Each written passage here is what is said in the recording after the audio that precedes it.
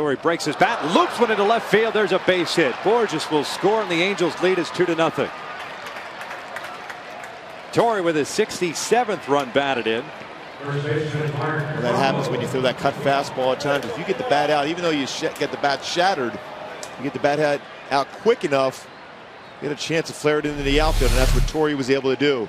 Cut fastball in, bat head out quicker, jams him, but he flared it into the outfield for an RBI for Torii, giving him 67 RBI. It wasn't